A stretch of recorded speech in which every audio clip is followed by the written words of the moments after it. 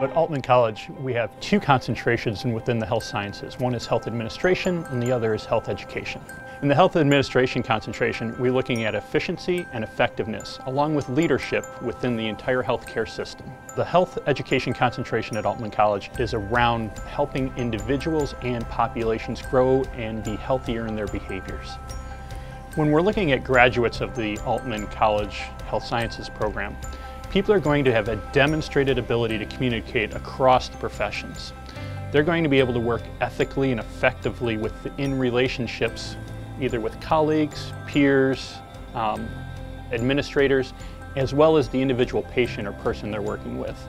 And they're also going to be able to use the basic sciences, the quantitative and qualitative reasonings that really make a difference in today's world.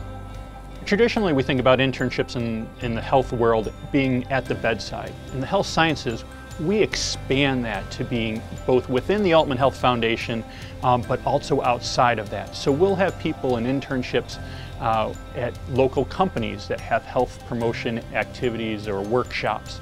We'll also be working with nonprofits who are working to maybe raise the health standards of a particular community, or maybe in nonprofits that are dedicated towards particular health issues like diabetes or autism. So there's a lot of variety out there for people within the health sciences. I think the best advice for a student going into the health sciences is to think about your own interests and talents and how they might be applied to help somebody else. And it doesn't have to be direct. It could be in an indirect way of facilitating a system, thinking about technologies, but being open to your own talents and how you can best use those is the best advice I could give somebody.